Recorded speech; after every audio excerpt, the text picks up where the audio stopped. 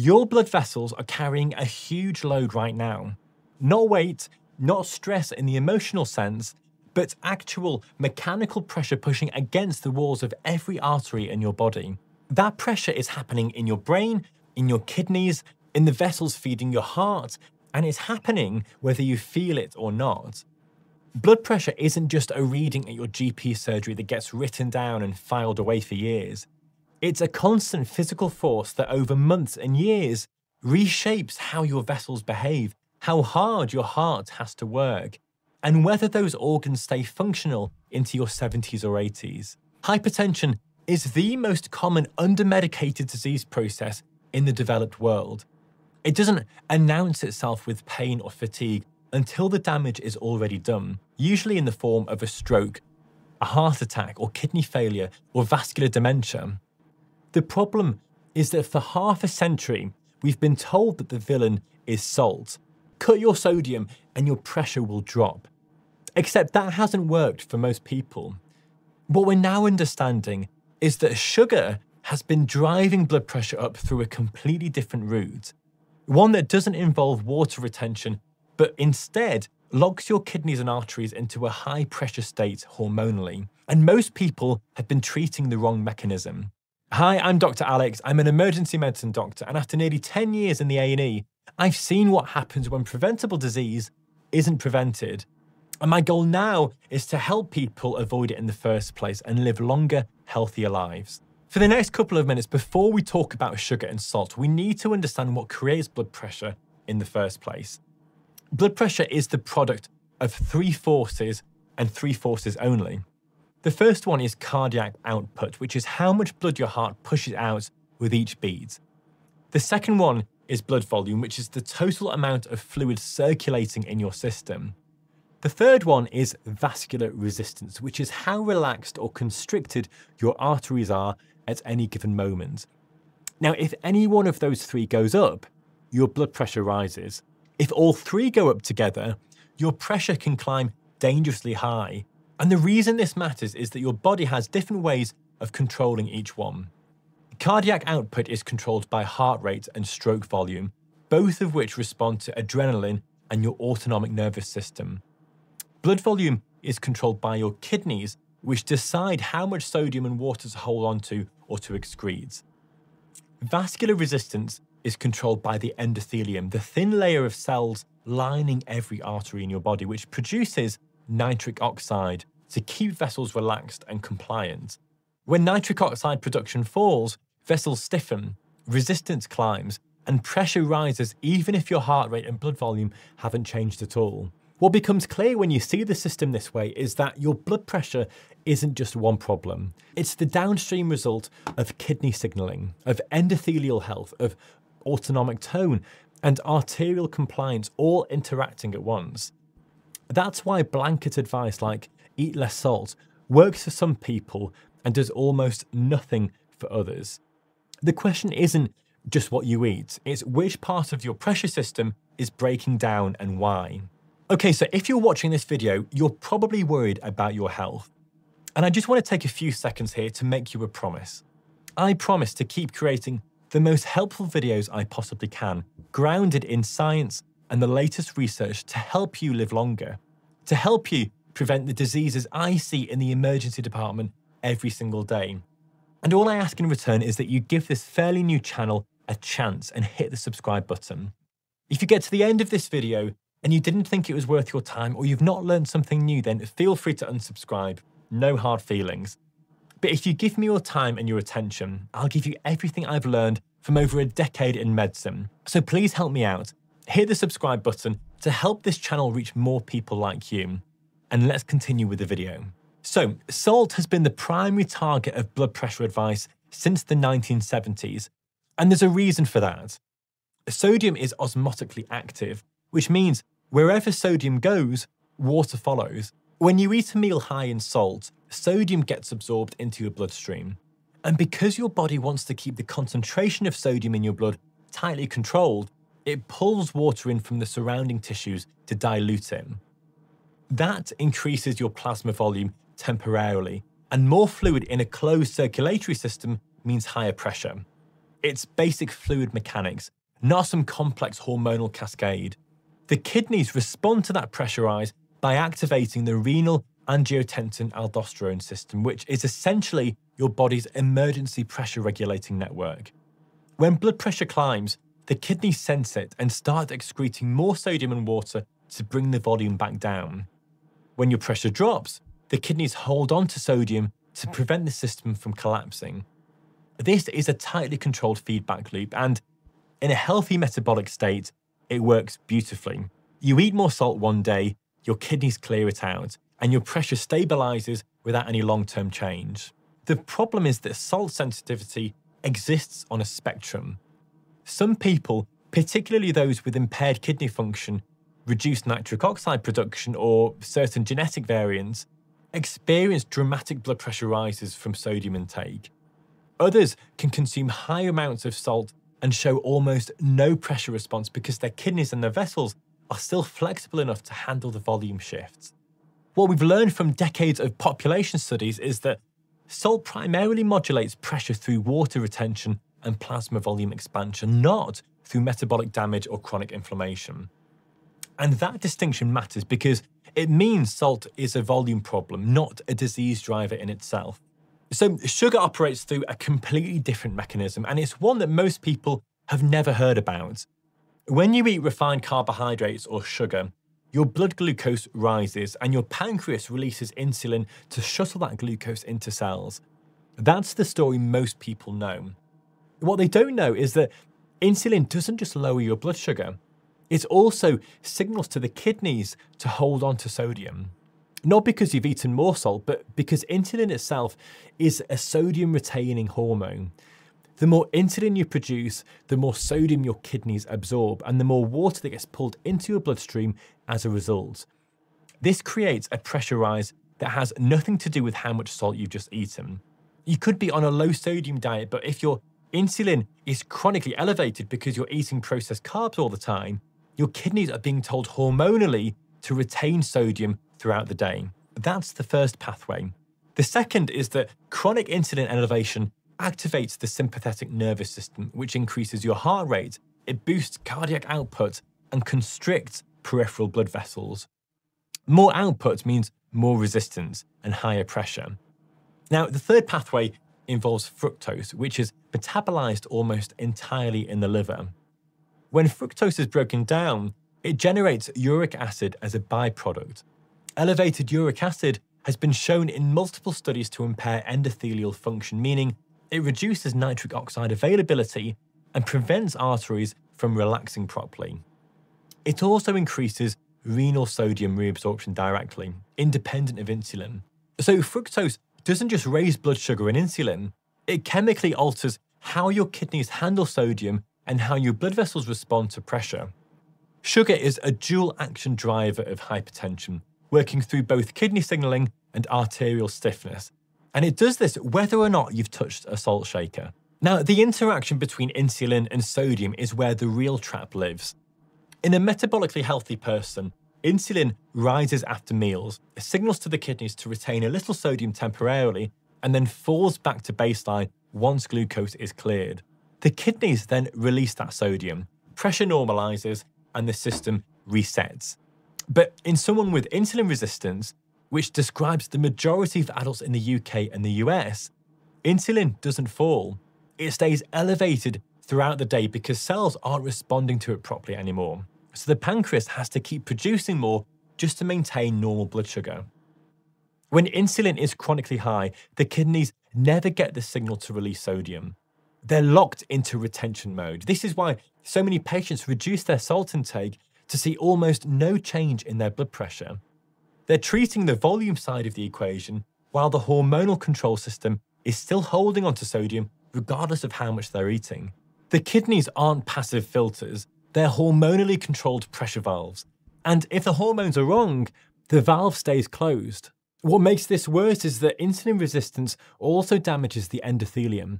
High insulin levels over time reduce nitric oxide production, which means vessels lose their ability to relax. So you end up with a system where blood volume is being artificially expanded through sodium retention, and simultaneously, vascular resistance is climbing because the arteries can't dilate properly. Both arms of the blood pressure equation are being driven up at once, and cutting salt alone doesn't address either one of them. This is the metabolic pressure trap, and it's why lifestyle advice focused only on sodium reduction has failed for so many people over the last 50 years. If you look at the foods that dominate modern diets, what you'll notice is that they don't just contain salt or sugar in isolation. They contain both, engineered in specific ratios to maximize palatability and consumption. A single serving of many breakfast cereals, or ready meals, or fast food items will deliver high sodium and high refined carbs at the same time. That combination isn't accidental. It's deliberate food design, and the effect on blood pressure is far worse than either ingredient alone. When you eat processed food, you're getting sodium that immediately expands plasma volume through water retention, and you're getting refined carbs that spike insulin and lock your kidneys into that sodium retention mode. The result is that your blood pressure goes up from the volume load, and then it stays up because the hormonal signal to release that sodium never arrives. Again, you're hitting both pathways simultaneously. The sodium creates the initial pressure rise, and the sugar prevents your body from correcting it. That's why ultra-processed diets are so closely linked to hypertension, often more strongly than salt intake alone. Now, what complicates this further is that many processed foods are also low in potassium, which is the counterbalance to sodium in the body. Potassium helps the kidneys excrete sodium and supports vascular relaxation. Whole foods like vegetables, legumes, and unprocessed meats are naturally high in potassium and relatively low in sodium. Processed foods inverts that ratio. You end up with high sodium, low potassium, high refined carbs, and often high fructose as well. It's a perfect storm for pressure dysregulation, and it explains why hypertension is overwhelmingly a disease of industrial food systems, not a problem caused by people seasoning their home-cooked meals. Now, when we understand what drives blood pressure up, we automatically understand what brings it down. It's two sides of the same coin. Now, biologically speaking, blood pressure falls when three things happen in the body. The first one, and this is crucial, is that insulin drops and stays low for extended periods. When that happens, it allows the kidneys to release sodium normally again, rather than holding on to it. The second mechanism involves endothelial nitric oxide production increasing, which essentially relaxes our blood vessels and reduces what we call vascular resistance. And the third lever, well, that's when renal sodium handling normalises, meaning the kidneys start responding to actual sodium intake rather than being hormonally locked into retention mode. So those are our three levers. And here's the key point. Everything that genuinely lowers blood pressure long-term works through one or more of those mechanisms. Everything. Let me give you some concrete examples of how this works in practice. Physical activity is one of the most powerful blood pressure interventions we have, and the reason might surprise you. It's all about that nitric oxide again. When you exercise, particularly aerobic exercise, you create what's called a shear stress on your blood vessel walls. This stimulates endothelium, that's the inner lining of your blood vessels, to produce more nitric oxide. Now here's where it gets really interesting. That effect doesn't just stop when you finish exercising. It lasts for hours after the session ends, which is precisely why regular movement creates sustained pressure reduction. And notice that I'm not talking about burning calories here or even losing weight, although those certainly help. What I'm talking about is turning your endothelium into a more active drug factory for vascular relaxation. That's the real mechanism at play. Now, moving on to diet. So, dietary fiber works through a completely different pathway, the insulin pathway that I mentioned earlier. What happens is that fiber slows glucose absorption, which flattens those post-meal blood sugar spikes that we all get. This, in turn, reduces the amount of insulin that your pancreas has to produce throughout the day. And remember what I said about insulin? Lower insulin means the kidneys aren't being constantly signaled to retain sodium, which allows natural pressure regulation to resume. It's beautifully simple when you think about it. Then we have sleep, which affects your blood pressure through yet another mechanism, the autonomic nervous system. Poor sleep increases what we call sympathetic tone, which raises your heart rate and constricts your blood vessels. On the flip side, deep, restorative sleep allows the parasympathetic nervous system to take over, which lowers your cardiac output and your vascular resistance at the same time. It's literally like switching from the accelerator to the brake. So here's the bottom line, and this is what I really want you to take away from this. Blood pressure reduction isn't about cutting one ingredient from your diet or taking one magic supplement. What we're really talking about is a systems-wide hormonal recalibration. It happens when you restore the biological conditions your cardiovascular system was actually designed to operate in. That's the real secret to lasting pressure control. In emergency medicine, we see blood pressure in its most dangerous forms. Hypertensive crises, strokes from uncontrolled pressure, heart failure driven by years of elevated afterload. What becomes obvious when you work on the front line is that medication controls pressure, but it doesn't reverse the disease.